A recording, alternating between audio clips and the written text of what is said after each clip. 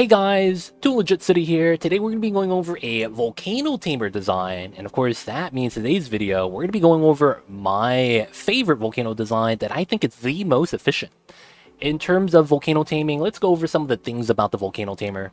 A lot of the times the Volcano Tamer runs into a couple of issues.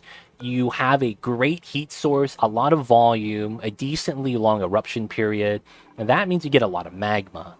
That volume of magma though, although it comes out at 1700 degrees, the magma actually solidifies at 1409, meaning that you only get around 300 degrees of temperature before you have to deal with the igneous rock. Of course, if you were to dig it out with something like a Robo-Miner, the Robo-Miner is going to cut the heat in half by mining it, meaning that you lose half of the mass. You also have to deal with heating up the Robo-Miner from the mining process, and because of that, you have to cool down the Robo-Miner. So not only are you having to cool down the Robo-Miner, you have to mine the igneous rock, and then what do you do about the igneous after you mine it? You start to run into a lot of issues, and taming a volcano starts to become a hassle. My design actually solves all those problems, and we'll talk about that in our design today. To get it started, a volcano, if you guys are familiar with the hot magma, using airflow tiles like this, surrounding it and having it in a vacuum is going to be the easiest way to handle the hot liquid without losing any of the thermal energy, and so that you could safely secure a lot of the magma. Because of the airflow properties and magma being a liquid, the magma cannot actually touch the walls that are airflow tiles, meaning that they're floating in space, so to speak. And by having the airflow tiles surround the outside layer of my magma tank right here, and this tank is actually rather large. If you guys do want to do a similar design to this, you guys don't need a size this large. You guys could shrink this up. I just wanted to have a lot of space just to have the luxury of it. But for this part, this tank in the upper half is just going to be accumulating magma. Now in our design, we have a lot of automation with doors. How the design works is the magma spills out over here, and we'll actually let you watch through a process. So let's let it rip. So the door is about to close. That pushes out magma over here. That spills into the mesh tiles. That mesh tile is made out of steel. The window tile right here is absorbing the energy from the magma. And once enough energy is absorbed, the magma becomes a debris tile. It's cooling down and it's almost there. And bam, solidifies, pops out on the right side corner. And we close the door on it to push the debris into a tile right there. Now, that means that we push the hot igneous that's at 1400 degrees into a pool of lead. This extracts the remainder of the thermal energy inside of the igneous rock. And it also means that we don't have to mine out the igneous because it's solidified into a debris tile. That happened because we controlled the magma spill so that it wasn't enough to become a diggable tile. Now, we needed the door setup here with the weight plate because we needed that as a sensor to reset the system. Now, this means that the hot igneous right here with the hot thermal energy is consistently just there sitting to keep heat energy in our heatsink right here. So not only do we get the heat energy from the magma that's over 1400, we also get it from the igneous rock that's below 1400. And because we're going to be powering that to a geothermal plant right here, or in our case, a steam turbine setup, we basically have a lot of leeway to bring that down below 100. So that igneous rock is going to be beneficial then and there. And now that's how the design works. The glass right here, the window tile made out of diamond, acts as a heat sink to the bottom of the steam turbine. We could use that as a power source and then convert the heat into power. Of course, you could use this for anything else as well. With the window tiles down here, you could convert it to a petroleum boiler, sour gas boiler, whatever you want to use the heat for, as this right here is basically how the heat's being dragged out. Now that's just a quick overview. Let's go into the design a little bit deeper. So you guys are probably wondering, what are the nuances about this? And that's probably just going to be the automation. So the automation seems a little bit complicated, but it's not really that bad. We'll start from left to right. This is just a vacuum door for the steam turbine, easy aqua tuner sensor, this thermal sensor right here. Detects it so that if the steam is hot enough, we open the door. So we stop the heat transfer from coming in so that we don't overheat the steam and start running the turbine at an inefficient rate. Now, the part that matters over here, To get it started, we have a separated tank up top. You guys have to build the tank somewhat similar to this.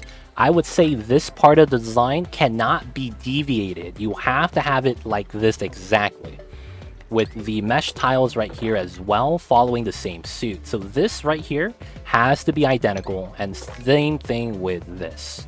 You guys can flip-flop the design, but the debris always comes out on the right. We can't change that without causing some of the design problems to occur. And then once you guys have that design set with the airflows, with the doors, with the insulated tiles where they're at, the airflow tiles are just copper, doesn't matter what that's made out of. Your mechanized doors right here have to be steel. Your insulated tiles have to be obsidian. Now, strategically, we have to have insulated tiles in these spots.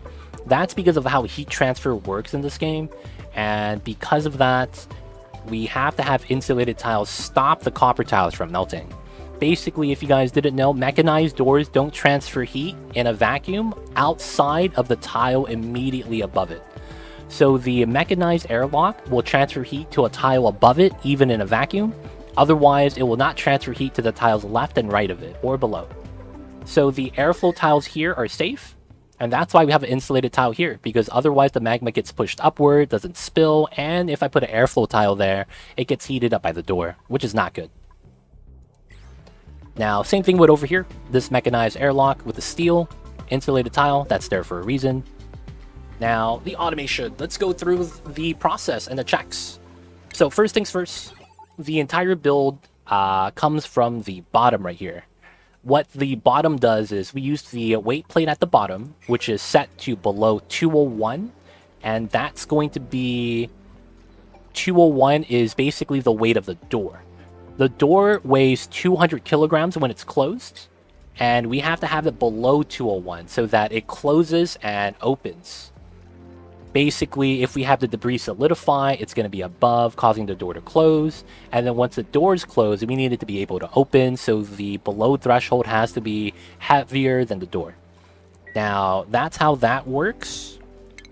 And let's look at the automation for that. Once we get a signal, what happens is that we get a red signal that closes the door. We have a filter gate to the side right here to 1 second.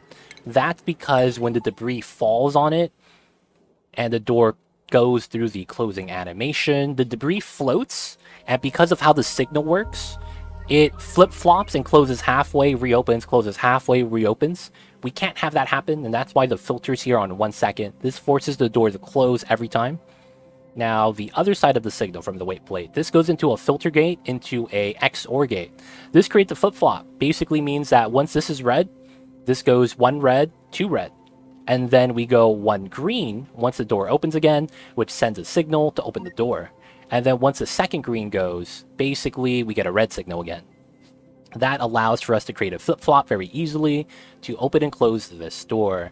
Now, once this door opens and closes, what we have here is a controlled magma spill. It turns out that 6 tiles in this format with the airflow tile here, and if you open and close the door, it pushes enough magma over the ledge into the pocket so that the igneous rock, when it solidifies, it's not large enough that you have to dig it.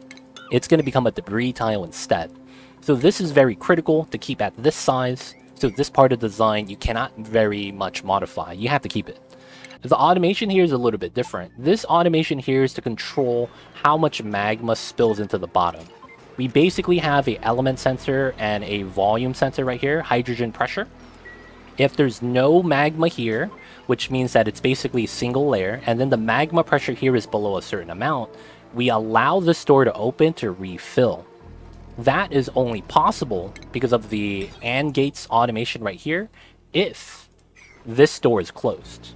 So if this door is open, this door has to be closed because of how the sensors work on this side. There was a weird wire that was not connected, but should have been. Basically, the door signal comes from right here.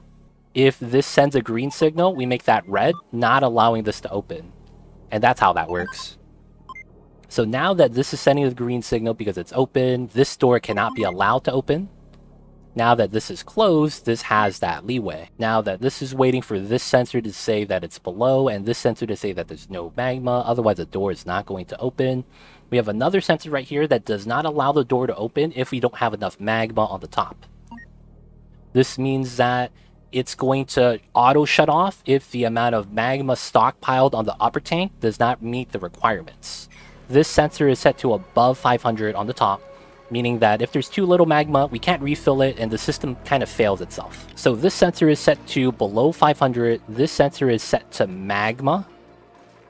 If we see magma, we send a green signal, which sends out a red signal.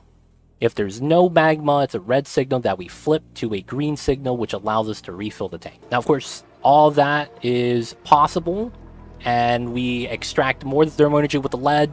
To do the lead part right here, all you have to do is do a small little hook like this, and put a dispenser, and sweep some lead into the tile. During the process, you guys just have to put a little bit of igneous into here, let it melt the lead, and then it's going to work.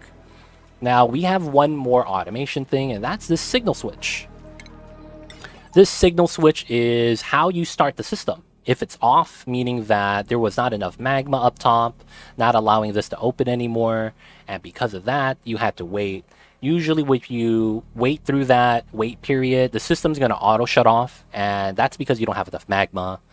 Now, you could turn on the system by opening the door and closing it right away. I don't want to do this now because I already have magma there, and doubling up the volume means that the build fails. So how you would turn the system on once everything is there, you have to open it and immediately close it. That allows the magma to be there, and it'll go through this motion, basically like that. It opens, magma fills, immediately it closes, allowing this to spill out. Of course, now you can see that that opened to let a little bit of magma in, and it closed immediately. If you guys are curious about this filter gate set to 5 seconds. The gates here is, this is a AND gate, this is a AND gate, this is a AND gate, this is a XOR gate, this is a filter, this is a filter, this is a NOT gate, that's a NOT gate, liquid element sensor, hydro sensor, and another hydro sensor. My glass tiles, or my window tiles here, are made out of diamond. Insulated's made out of obsidian and igneous.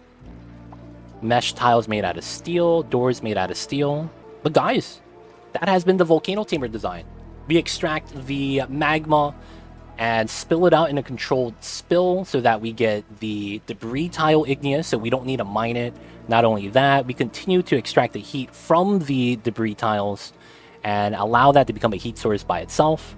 One last thing about the design is that at the beginning of this, because you're in a vacuum, you don't want to break the vacuum, and of course you don't want your duplicants to sweep the hot igneous rock. I recommend putting a door in the beginning, not allowing access, so that they don't accidentally take that to build something.